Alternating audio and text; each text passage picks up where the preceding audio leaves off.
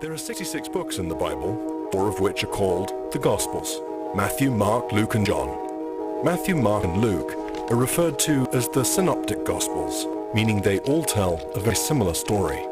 The book of Mark was written by a guy named John Mark, and most theologians believe that Mark did most of his writing in Rome, and that's not insignificant.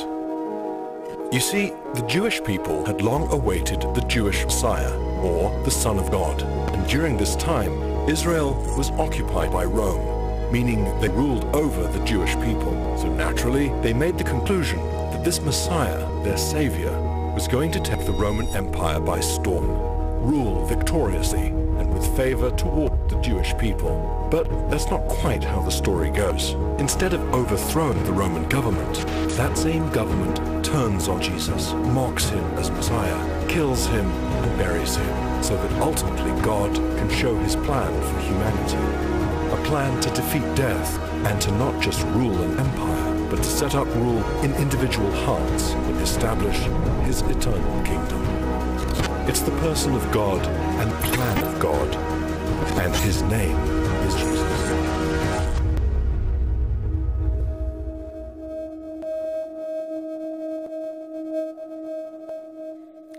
Well, good morning, everyone. I'm glad you're here.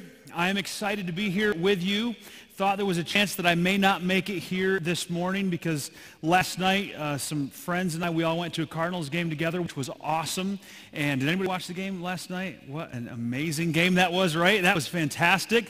And after the game, we had a little added excitement because we ended up going back to our car, which was parked in a parking garage, and one of the friends that went with us, he had access to this special parking garage that nobody else had access to, and so we got to park in there, and as we were getting ready to leave, we found out that we had been locked in the parking garage, and we couldn't get out. And so we waited there for an hour, trying to figure out how to get out of this thing, and finally we ended up Googling the manual for the gate and learning how to operate. If we pulled off the access panels, how to get into this thing. Somewhere there is some amazing security footage, and we're gonna see if we can get a hold of that, because it's gonna be an hour of us pacing around, going to different exits, trying to figure out how we can get out, and then finally, hot wiring this thing. But it worked. We got out. What that has to do with today's message? Well, not much. But we did learn that we had to be flexible. We had to be willing to be adaptable in that moment. We were very adaptable. None of us thought we were going to learn how to redo a lift gate or anything like that. So that sort of plays into the story that I'm about to share with you, which is about my wife and I. Many years ago, we used to run this missions program called Extreme Impact.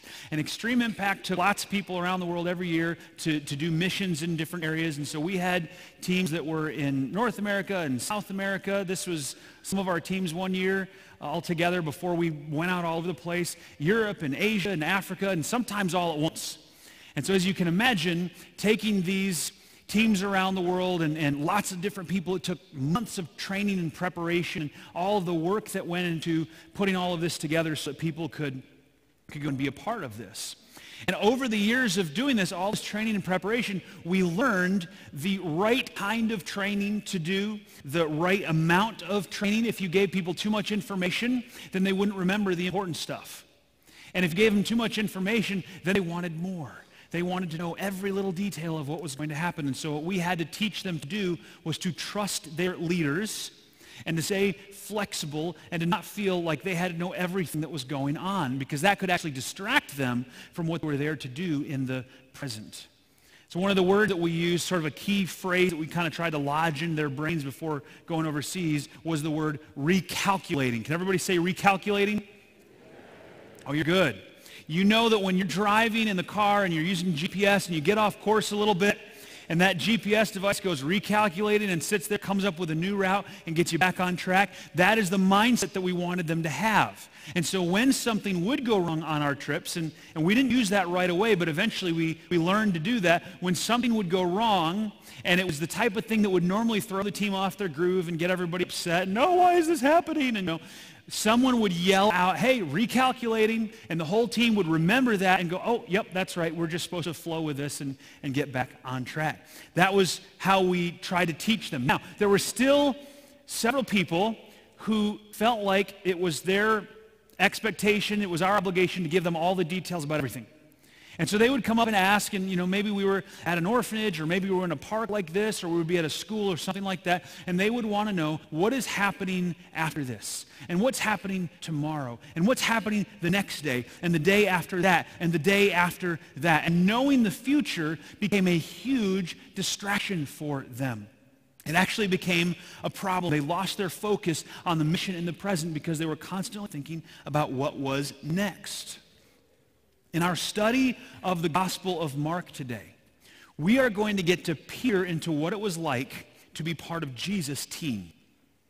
And we're going to see that the disciples struggled with the same thing many of our team members struggled with, always wanting to know what's next, what's going to happen, when's this going to happen, tell us more about this, we want more details. And so what Jesus is going to do in our passage today is he's going to redirect them to something more important, more valuable. So open your Bibles to Mark 13. Mark chapter 13. If you want to use the YouVersion Bible app, you can do that. Go to events, go to First Free Church, go to efreebible.org if you want to, efree.org/Bible, efree.org/Bible, and that will get you the same content that's on the YouVersion app. So however you want to do it, if you want to go there, you're welcome to do that. All of our announcements and things are there as well, so you can see that. As we have been learning in the book of Mark, Jesus was putting his disciples through an extensive training program. He wanted them to be prepared for the mission that they would soon be on after he was removed physically and sent the Holy Spirit in his place to guide them in their hearts. He wanted them to be different than the previous religious leaders. And he told them that. They had become distracted by greed and power and status. And so Jesus told the parable of the wicked farmers and how the noble landowner would come and remove those wicked farmers and replace them with good farmers. And that was a parable about the leaders of the religious system in Israel and the temple leaders, how they had become corrupt and would now be replaced by new leaders. The disciples were going to have a mission ahead of them, and Jesus wanted them to be ready. But they weren't ready yet. And so they needed a little bit more training. Kevin taught us last week that God will prepare us for what he has prepared for us. He has prepared things for us to do, and he will prepare us to do those things. And so the disciples have a mission that is prepared for them, and Jesus is trying to prepare them for what he's prepared for them. So we're going to start in verse 1. And we are going to read through all 37, we're going to study all 37 verses of this chapter today. Can you believe that? Do you think we can actually do this in one message? 37 verses, that's a lot to go through in a message. And the truth is, this is a challenging, complicated passage that we're going to wrestle with today. And that's one of the reasons for doing it all in one sermon. There's a lot of stuff here that if we were to try to break it up and do different chunks of it, we could really spend a lot of time on things that are not necessarily meant for us to spend a whole ton of time on in a service. So we're going to go through this whole chapter today, and you'll get what I'm talking about more as we go through it. It's a challenging passage, but it's going to be worthwhile to study. So this is one of the advantages of doing a book study, is you come to one of these and you'd love to just skip over it, but it's like we can't just go from Mark 12 last week to Mark 14 next week without you noticing. So we have to cover Mark 13 too, right? So we're going to do it right now. It's going to be fun. Verse 1 of Mark 13 says this: as Jesus was leaving the temple that day, Jesus has just taught in the temple for the last time. His disciples don't know that, but of course Jesus does. They're now leaving the temple that day, and one of his disciples said, "Teacher, look at these magnificent buildings. Look at these impressive stones in the walls." These are some of the stones that made up the foundation below the temple.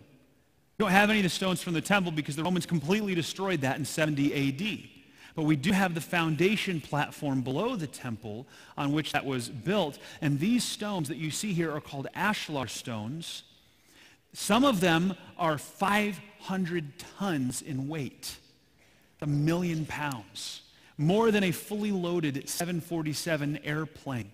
These could be like 40 feet long, 10 feet high, 8 to 10 feet thick. Some of the biggest ones, they weren't all that way. Some of them were much smaller, but some of them were just massive, impressive stones, and that's what the disciples were looking at. And of course, we can't see what the temple itself looks like today, but we can see a model of it. This is a model in the Israel Museum in Jerusalem. And you can see a depiction of what this probably looked like based on the reports we have about it.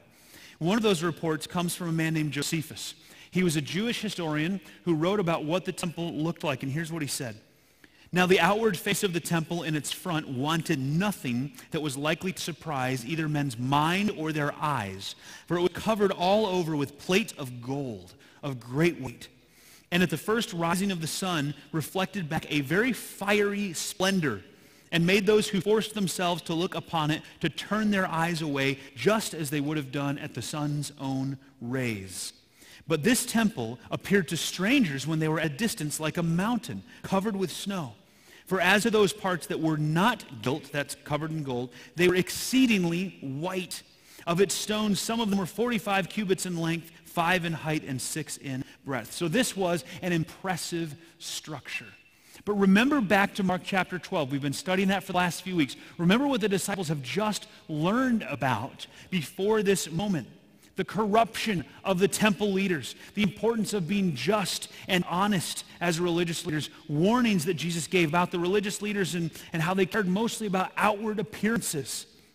What matters most, he said, is to love God and to love others, and everything else flows from that. You can look religious without loving God and loving others, but you can't love God and love others without eventually following God's commands. It's supposed to all flow from that. And so after hearing all of this, they walk outside of the temple and they look up at this building, which they've seen before, and the only thing on their minds is, man, this is an impressive building. This is really cool, Jesus. This is great. And I have to imagine, do you think that Jesus ever did a facepalm? Do you think that Jesus ever listened to his disciples and went, come on, guys, seriously? Like, really? I just spent all this time telling you why that whole system is corrupt. I just spent all this time teaching you that these leaders and the temple system and everything about this and caring all about appearances on the outside, all of that stuff, that's not what God wants. That's not what I want. That's not what any of this is all about. That is corrupted now. And yet here the disciples are saying, man, look at this place. This is awesome. This is amazing. It's so impressive. And so Jesus replied in verse 2, yes, look at these great buildings, but they will be completely demolished. Not one stone will be left on top of another. And just try to put yourself into the mind of a first century Jewish person hearing this. Think about this. The temple was everything to them. The temple was their source of political and religious pride. This was the best thing they had going for them, was the temple. In fact, the Jewish people and the Romans and everybody knew if there was ever going to be a revolt that was going to overthrow Rome, it was probably going to start at the temple. And that's why there was a fort right next to it where the Romans could watch over it, and if there ever was anything that even looked like a revolt, they would come in there with their army and squash it, because that's probably where it was going to start. This was a big deal. And for Jesus to say the temple is going to be completely demolished, that was huge. It'd be like somebody telling you that the Capitol building and the Statue of Liberty and all of our monuments were going to be destroyed soon. I mean, that would be a national disgrace. And that's what Jesus was talking about. And so these guys, they couldn't get out of their minds. And later on, some of them came up to Jesus to talk about this. Look at verse 3. Jesus sat on the Mount of Olives across the valley from the temple. Peter, James, John, and Andrew came to him privately and asked him, tell us, when will all this happen? What sign will show us that these things are about to be fulfilled? So here's an overview of what this looks like, the old city of Jerusalem. And I want to show you right over here is where the Mount of Olives is. This is the Kidron Valley, and Jesus was looking over the valley at the temple right there. That's the temple that we saw earlier in the model, just flipped to the other side now. And Jesus is sitting there. This is what it looks like today. So this is sitting on the Mount of Olives, looking over at the temple compound. Now, of course, the Dome of the Rock is there in the Al-Aqsa Mosque, but this is where the temple would have been. Jesus is sitting here, and 4 of his disciples, Peter, James, and John, who were part of the inner circle, and Andrew was with them as well. These 4 guys couldn't get it out of their mind that Jesus said the temple is going to be destroyed. And so they came up to him and they wanted to know, give us some more details. Tell us when this is going to happen. Tell us what is going on here. They asked for 2 things, a date and a sign. A date and a sign. When will the temple be destroyed? And what is the sign that it's going to happen? And they probably asked about this because they connected this with the restoration of the Israelite kingdom. And that's one of the things that they're thinking is whenever this happens, the temple's going to be destroyed, Jesus has got to be talking about the restoration of the kingdom. So we want to know when this is going to happen. But another reason they probably asked about this is because whatever was going to come through and wipe out this temple was a dangerous thing. I mean, we're probably talking about an army here, which is exactly what happened. Some 4 years later, the Romans came through and demolished the thing. Every stone thrown down. And so whatever that thing is, we don't want to be around when it comes through. So Jesus, give us a date.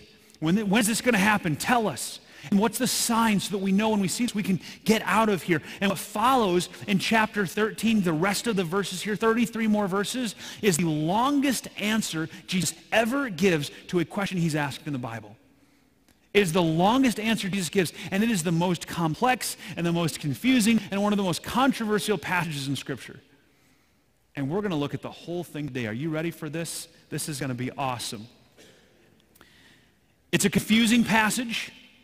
It seems like it jumps back and forth at times between talking about the destruction of the temple and talking about other future events. So it's kind of hard to figure some of these things out. Jesus uses broad prophetic language here. He doesn't give all the specific details and nuances that curious minds like mine would like to know. I'd really like to understand a lot more of this, but he doesn't give all of that. He leaves it pretty vague, pretty mysterious, pretty confusing, frankly. And I've studied the end times a lot. It's fascinating stuff. But you know, the more I've studied end times and prophecies and all those things and tried to fit all the pieces together and read different theories and approaches to all of this, the more I've studied that, the more I've learned this basic truth. That biblical prophecy about the future is less about predicting future events and more about learning to trust the one who holds the future. Biblical prophecy is less about us being able to predict the future and more about us learning to trust the one who holds the future. In fact, I don't believe that Jesus gives all the information we're about to go through. Lots and lots of stuff. You'll see in just a minute. I don't believe he's giving all this information primarily so that the disciples can have a blueprint for what the future is going to look like. He doesn't give them enough for that. I think there's another reason why Jesus is sharing this with them, and that's what I want to challenge you to look for today. As we read this together, we're going to study it together. I want you to take a step back, try to see the big picture, and don't just ask the common questions that we often get kind of wrapped up in, which is the what and the how. What exactly is going to happen? How exactly is it going to happen? And sometimes even the when is it going to happen? But what I want you to do is ask the question, why? Why did Jesus share this information with his disciples? Why did Jesus share this and not more? And I think as we work through this together, you will start to see some patterns that will help us to understand what is more important to Jesus than us having a blueprint for the future is learning to trust him and focus on what he wants us to focus on, and we'll see that as we go through this passage. So in order to do this, I provided you with an outline. It's on the back of your weekly program. And if you want to get up and grab one of these, it's not going to offend me. They're in the back probably. If there's still more back there, you can pick up one of these. It's got a full outline on the back. There's an outline of this passage. 2 of these points we've covered already. So I'm just going to, now that I've explained it, sort of give you them afterwards so you can fill them in, because I know some of you with your outlines, you've got to get every line filled in, right? Who are you out there? I've got to fill this all in. Yes, thank you. I see those hands. Verses 1 through 2. The temple will be destroyed. That's the first section of this chapter. Verses 1 through 2, the temple will be destroyed. In verses 3 and 4, 4 disciples ask 2 questions. Now, we're going to read through Jesus' entire answer. And we'll stop along the way just to sort of note each section as they're broken apart and sort of a summary of what that section is all about. And remember, as we do this, what did disciples ask for? 2 things, a date and a sign. Give us a date and a sign. Verse 5, read along with me. Jesus replied, "Don't let anyone mislead you, for many will come in my name, claiming I am the Messiah. They will deceive many.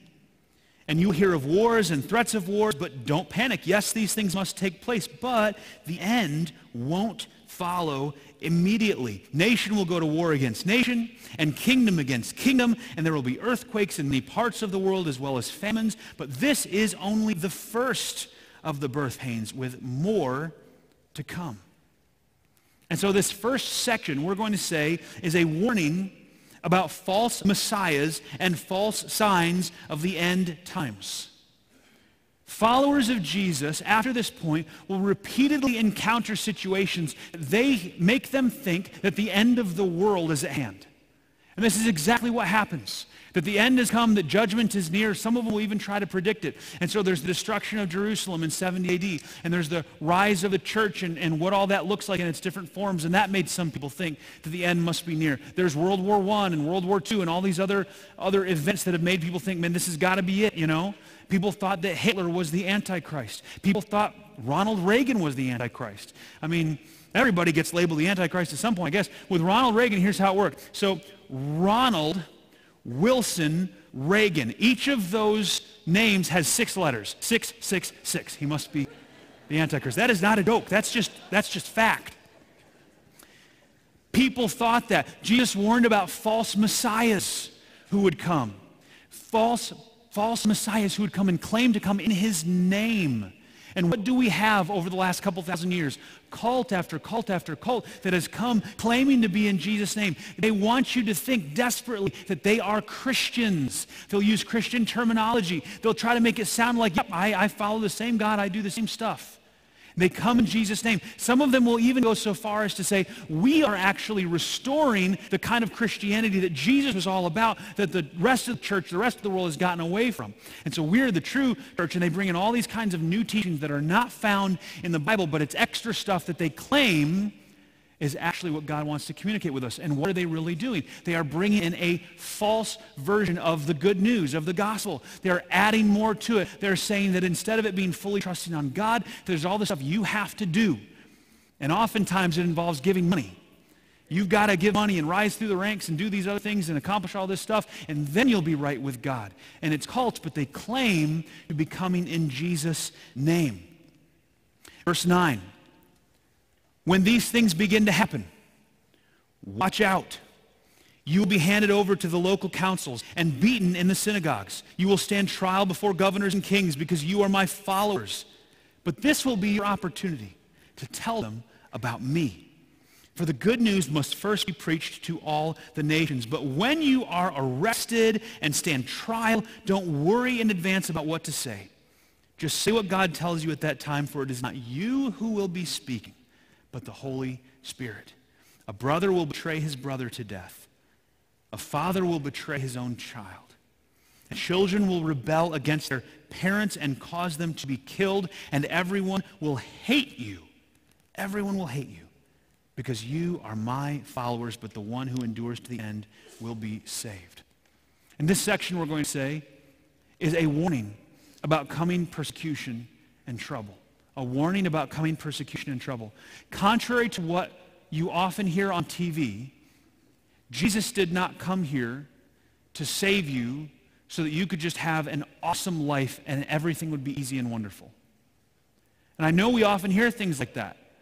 But Jesus did not come here to save you so that you could have the house you want and the car you want and the money you want and the vacations you want and the guy or the girl you want. I know that's a lot of what we hear out there, but that is not at all what Jesus shared with his disciples. Jesus didn't say it was going to be easy. And there are people who will preach a false version of the gospel. How many of you have heard of something called the prosperity gospel? Who's heard of the prosperity gospel? Sometimes it's called the health and wealth gospel. And the idea here is that God's mission really is for you to be as healthy as you can be and have all the money you need and want. And that's really what God wants for you. And if you don't have those things, by the way, it's because of one of two things. Number one, you probably don't have enough faith. So you need to just believe really hard. And number two, you probably haven't given enough money yet to the person who's preaching this so that God can bless you in response to that gift. It's called the prosperity gospel. It's a health and wealth gospel. And guess what? Jesus' disciples never heard a message like that. They never heard a version of the gospel that ended that way. Because what did Jesus tell them? You will face struggles. You will be put on trial. You will face persecution. You will have incredible times of hardship and anguish for following me. This was not at all a prosperity, health, and wealth gospel. There were difficult times ahead for Jesus' followers. And in fact, today, over 200 million Christians around the world live in persecution, actively, physically persecuted. Over 200 million. 215 million is the estimate right now. Over 200 million Christians living in persecution right now. We are so blessed, let's not take it for granted, that we do not face that right now in this country. That could change. Jesus did not promise that if you're his follower, life is going to be easy. He actually promised the opposite. It's going to make things tough. It's going to make things hard for you. And he wants them to know that. Read on in verse 14. The day is coming when you will see the sacrilegious object that causes desecration. That is sometimes called the abomination of desolation. Can you say that back to me? That's really good, because you didn't know you were going to have to remember that, and you just nailed it. So good job. The abomination of desolation, which sounds like the working title of the next Avengers movie. It's got kind of a cool, epic ring to it. There are all sorts of theories about what that might be, but this sacrilegious object or abomination of desolation standing where he should not be. And then he says, reader, pay attention. Then those in Judea must flee to the hills. A person out on the deck of a roof must not go down into the house to peck. Their houses were flat on top and had railings around them, so you could go up, and it was like another level of the house. So on the deck of a roof must not go down to peck. A person out in the field must not return even to get a coat. How terrible it will be for pregnant women and for nursing mothers in those days. And pray that your flight will not be in winter, for there will be greater anguish in those days than at any time since God created the world. And it will never be so great again. In fact, unless the Lord shortens that time of calamity, not a single person will survive, but for the sake of his chosen ones, he has shortened those days. Then if anyone tells you, look, here is the Messiah, or there he is, don't believe it. For false messiahs and false prophets will rise up and perform signs and wonders so as to deceive, if possible, even God's chosen ones. In this section, you may have noticed a trend now in your fill-ins. We're going to call warning about the coming abomination and the need to flee. There will be anguish so great it has never been that terrible before and will never be that terrible after. And thankfully, God will limit how long this can be, or no one would survive. And again, there will be false prophets, false messiahs trying to deceive people, trying to deceive even God's people if they are able to do so. Verse 23. Jesus says, watch out. I have warned you about this ahead of time. At that time, after the anguish of those days, the sun will be darkened, the moon will give no light, the stars will fall from the sky, and the powers in the heavens will be shaken. Then everyone will see the Son of Man. That's a term for the Messiah. This refers to Jesus. Everyone will see the Son of Man coming on the clouds with great power and glory. And he will send out his angels to gather his chosen ones from all over the world, from the farthest ends of the earth and heaven. And we're going to differ from our format a little bit. This section is going to be called Promise that the Messiah will return for God's people. This is a promise that the Messiah will return for God's people. I'm sure you've noticed as we've started working through this passage that there are many, many fascinating and difficult questions that it raises. And we're barely going to touch on some of those today. It's probably the type of thing that's better for a smaller group discussion because of all the different roads we can take with some of these nuances and really, really challenging, difficult questions. But there is one thing I want to draw your attention to in this section that I think is really interesting. And that is in verse 27. He will send out his angels. That's referring to the Son of Man, the Messiah, Jesus. It's referring to the angels as being Jesus' angels, as in Jesus has the authority over the angels to do this, to send them out. Not send out God's angels, send out his angels, Jesus' angels. It speaks to the authority and the power and even the deity of Jesus Christ, which is really neat. Now verse 28. Now learn a lesson from the fig tree, Jesus says. When its branches bud and its leaves begin to sprout, you know that summer is near. Summer's right around the corner. In the same way, when you see all these things taking place, you can know that his return, the Son of Man, Jesus, the Messiah's return, is very near, right at the door. I tell you the truth, this generation will not pass from scene before all these things take place. Heaven and earth will disappear, but my words will not disappear. See, when you see the fig tree start to bud, when you see the leaves show up, you know that summer is imminent. It is near. It's right around the corner. You can know that these things are about to happen. You shouldn't delay. You shouldn't put off. You shouldn't waste time because you know this is about to happen. And what Jesus is sharing here is that when these details that he is talking about start to happen, you need to be aware. You need to get ready because you're kind of in the last days. You need to understand that when some of these things start to happen, you can't slouch off. You have to be ready. You have to be prepared. You have to live your life in the knowledge that this stuff could just about happen. And a lot of these things that Jesus is talking about have happened already. The wars and rumors of wars, the false messiahs being put on trial, persecution, false religions. And all of that doesn't mean that we can know the end will happen tomorrow. But it means we can't act like the end isn't going to happen for a long time. That's what he's trying to communicate here. And so the warning that Jesus gives is, since some of these things here have already happened and happened shortly after Jesus left, you have to operate as if he could come back at any time. And what will you be doing with your life when he does? He's saying, always be ready. Always be ready. And so, this section, we say, is a warning that these events are imminent. These events are imminent. It's a warning. Verse 32, the last section of this chapter, says, however, no one knows the day or hour when these things will happen, not even the angels in heaven, or even the Son himself. Only the Father knows. And since you don't know when that time will come, be on guard. Stay alert. The coming of the Son of Man, again, that's the Messiah, can be illustrated by the story of a man going on a long trip. When he left home, he gave each of his slaves or bondservants instructions about the work they were to do, and he told the gatekeeper to watch for his return. You too must keep watch, for you don't know when the master of the household will return, in the evening, at midnight, before dawn, or at daybreak. Don't let him find you sleeping when he arrives without warning. I say to you what I say to everyone, watch for him. And you've probably figured out by now the pattern of the fill-ins and exactly where we're going with this. This is a warning to be ready. A warning to be ready. Don't think that you can predict when this is going to happen. Don't assume that it's going to happen right away, because there will be many false signs of this. But don't just think that it's going to be a long ways off.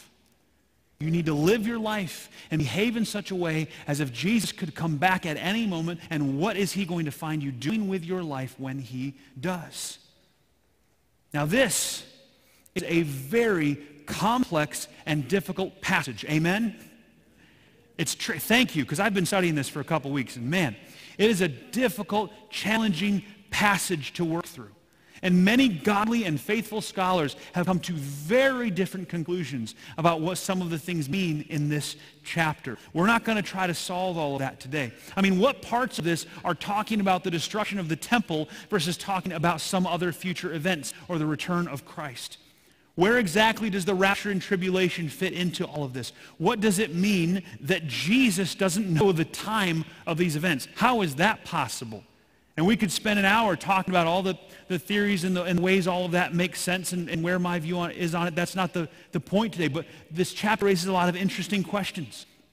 What is meant by saying that this generation will not pass away before all of these events take place? There are good reasons for all of these things, and we have good theories about what Jesus means by all of this, but I want to present to you today two thoughts that I think help us to step back and maybe see the big picture and really think about more of our thoughts and speculation about the end times in general. And the first thing I want to share with you is this. I think it's important when we read things like this about the future that we can't fully understand or know all the details, that we remember the buckets of belief. Remember the Undivided series. We talked about 4 buckets, and if you haven't seen that, go back on our website, look for the Undivided series, watch that. 4 buckets: dogma, doctrine, conviction, and preference.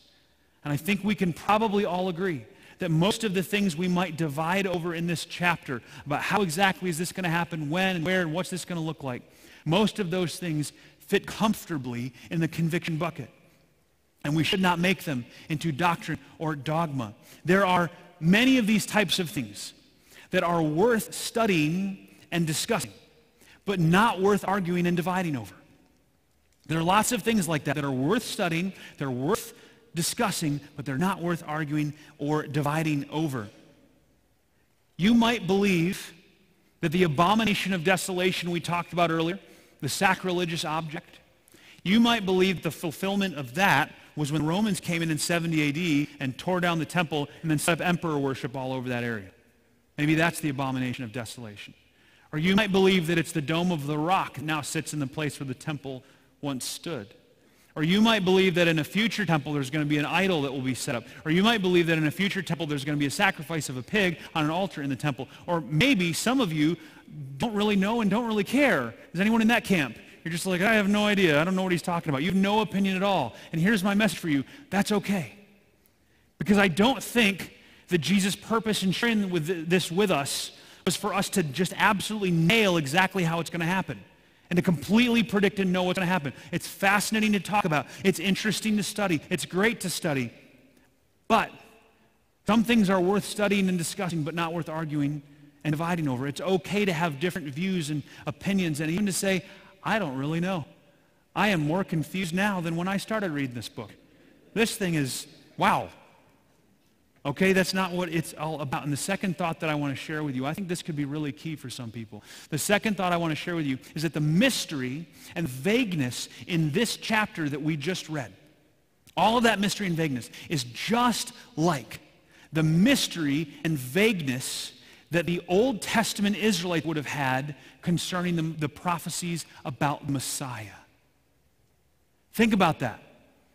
The confusion that we have when we look at this passage is not unlike at all the confusion that they had when they looked at the prophecies about the Messiah. So consider this. They had specific enough information that when they look back in hindsight, we can see, and they can see if they're willing to do this, some do, that yes, these prophecies all point to this man, Jesus. They have enough information that they can look back and say, yes, this lines up, these prophecies speak of Jesus, but they did not have enough information that they could predict exactly when or how or where it would happen. They could get some general ideas. They could make some educated guesses. But could they really nail it down and predict exactly what was going to happen? Where he was going to be born and how and to who and what that was going to look like and the shepherds and all of that stuff? No, they didn't have enough information to put together a blueprint for it. But in hindsight, they can look back and go, wow, that's exactly right. That's exactly what those prophecies were about. Because God gave them enough information through the prophets to give them hope, to point them toward the future instead of focusing on the past, to get them ready for something ahead. It was a glimpse of the future. But don't forget that a glimpse is intentionally incomplete. A glimpse does not have all of the information, and that is on purpose. Moses actually warned the Israelites about this when he had them all together. He gathered them all together at one point, and he kind of gave them a speech. And he taught them some things he wanted them to know. And here's one of the things that he shared. This is from Deuteronomy 29. He said, the Lord our God has secrets known to no one. We are not accountable for them. We are not accountable for them. But we and our children are accountable forever for all that he has revealed to us so that we may obey all the terms of these instructions.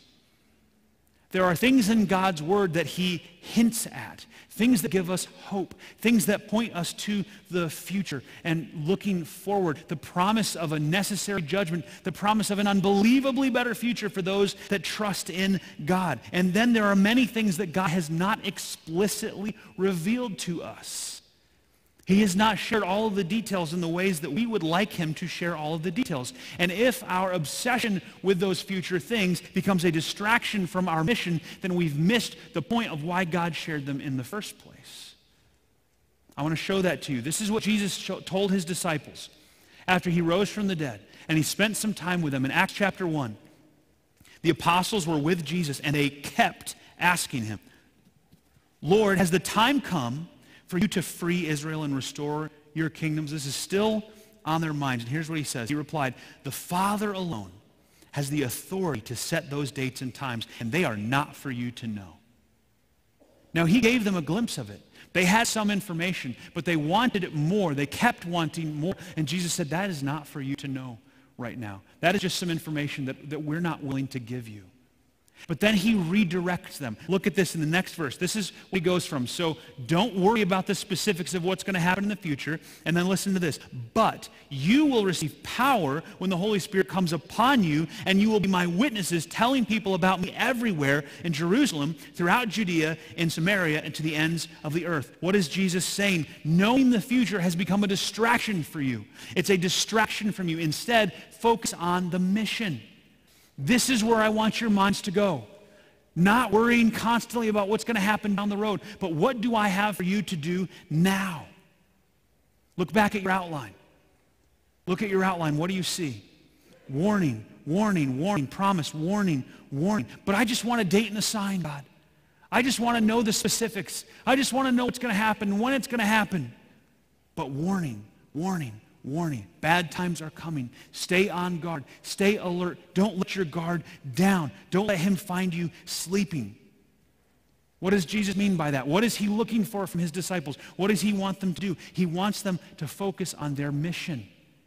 He wants them to focus on what he's been preparing them for all along. And so what he's saying essentially is this: don't get distracted from the mission. Be focused, be ready. Don't get distracted from the mission.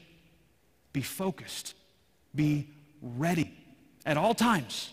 No matter what you're going to face, no matter what you're going to experience, all the persecution, all these crazy things, don't get distracted by this. Stay on guard. Watch out. Be alert. It's a warning, warning, warning. Stay focused on the mission that I have for you. And what was that mission? Go back to verse 9. The second half of verse 9 in Mark 13. Says this: you will stand trial before governors and kings because you are my followers. But this will be your opportunity to tell them about me. For the good news must first be preached to all nations. That's what he's preparing them for. That's what he's going to send them out to do. And later on in Matthew 28, he says this: I have been given all authority in heaven and on earth. Therefore go and make disciples of all nations, baptizing them in the name of the Father and the Son and the Holy Spirit. Teach these new disciples to obey all the commands I have given you. And be sure of this: I am with you always, even to the end of the age. He brings it around full circle. You see, there will be an end. There will be a judgment. There will be the return of Christ that is coming. The details around that are fascinating to study and even speculate about. But the mission is what matters most.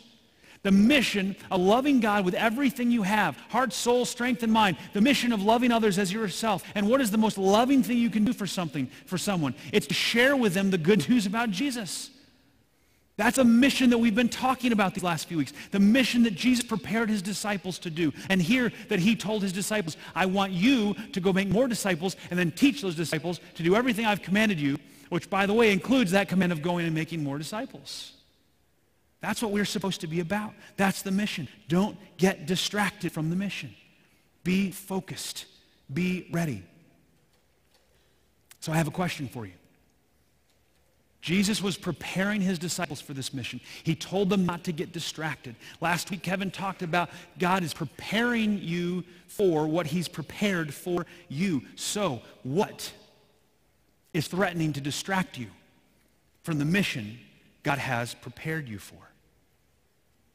What is threatening to distract you from the mission God has prepared you for? Ephesians 2:10 says that we are God's masterpiece, created anew in Christ Jesus to do the good works that he planned for us long ago. James 4:17 says, remember, it is a sin to know to do good and then not to do it. There are good things God has prepared us to do. What is distracting us from doing the mission that God has prepared us for? What are those distractions? For some of you, it might be an obsession with the end times. Probably not. That was a huge distraction back in Jesus' day. That was a big focus. Everybody wanted to know about the restoration of the kingdom. When's the end going to happen? How's it all going to work? But your obsession might be with another aspect of theology. It could be some kind of a theological framework that has sort of absorbed all of your thinking and your time, so much so that you can't even remember last time you told someone about Jesus. But you can tell me the books that you've read and the authors that you've been following and all of that stuff. Focus on the mission. What's distracting you might be money. It could be debt. It could be the bills that have to be paid. It could be the pursuit of the almighty dollar. It could be everything surrounding money that's become a distraction to you. What's distracting you could be a relationship. An unhealthy relationship with someone who keeps drawing you back into old habits. And it's become a distraction for you from the mission that God has for you. Maybe your distraction is the next temporary pleasure that is right in front of you. The next high, the next hit, the next dopamine rush, the next win, the next jackpot, whatever it is that is consistently taking your thoughts away from God and what he wants you to do, that is the distraction that is keeping you from accomplishing the mission that God has been preparing you for and that he has prepared for you. I want you to think for a moment. Are there any distractions in my life that are keeping me from fulfilling God's mission for me? And while you do that, I'm just going to ask you to bow your heads so no one's looking around, so we can just focus. Pray and ask God, Lord, is there anything that has become a distraction from what you want me to do? Prayer team, you can come forward now. Is there anything, God, that has become a distraction from the mission that you have for me? And whatever that is, if there's something that God is revealing to you and saying, hey, this is something that has really gotten a hold of your life, it's keeping you from doing the things that you know I want you to do, then give that over to him. Say, God, would you help me? Would you help me to remove this distraction, to cut out the excuses? Help me, Lord, to focus and be disciplined on the good things you have prepared me to do and to not let any excuse or distraction get in the way of that. Lord, help me to do the things that you have prepared for me to do. You can keep praying if you want to, or you can look up here for a minute if you want to. I'm just going to give you one final thought. We don't have a closing song today. If you want to come up here and pray with someone, we would love for you to do that. But here's my encouragement to you. The best thing you can do now, if there is some distraction that God has revealed to you in your life, the best thing you can do is share that with someone who can help keep you accountable and who can pray for you. And so maybe that's a person who's right around you. Maybe that is someone who is in your small group or an accountability partner or someone else. But I encourage you, I challenge you to share that distraction with someone else. Ask them to pray for you. And if you need someone to do that right now, come forward and we would love to pray for you after we close. Let me pray for you right now. God, thank you for your church. Thank you for your people. Thank you for the message that you have for us in your word.